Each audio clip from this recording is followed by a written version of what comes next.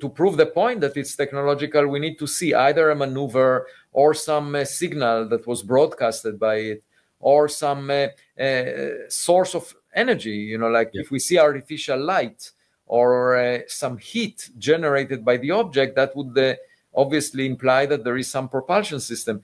Now, the other thing I did is a few days ago, I realized that the direction from where 3i Atlas was coming is actually the same as the WoW signal that was detected in 1977. And that's a radio signal from an extraterrestrial origin. The WoW signal was a 72-second radio signal picked up on August 15th, 1977 by the Ohio State University Big Ear Radio Telescope.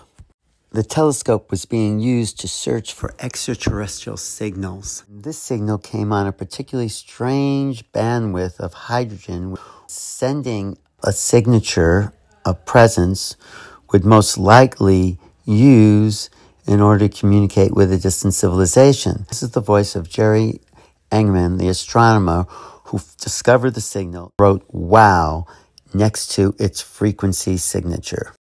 The signal certainly has characteristics that suggest possible intelligence behind it. No scientist or engineer has been able to prove that it isn't from such a civilization. It wasn't clear where it's coming from, and it so happens that the coordinates on the sky of the WoW signal were within 9 degrees of this object. So the chance of a random alignment between the two to that level is 0.6%.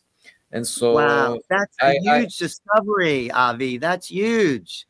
No, well, it's if the two are related, it's huge, but we don't know that.